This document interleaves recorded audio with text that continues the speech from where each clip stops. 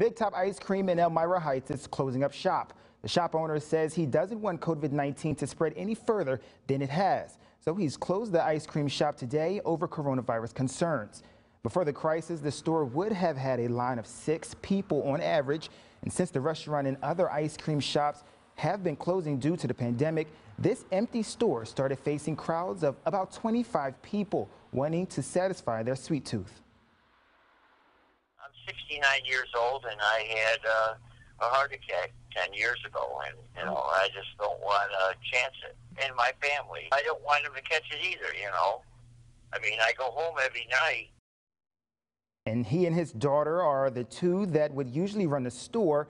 He says that he didn't want to contribute to the increasing numbers of positive cases in the county by keeping his shop open. The reopening date is April 13th, but John says if the pandemic persists, they will be adjusting that date.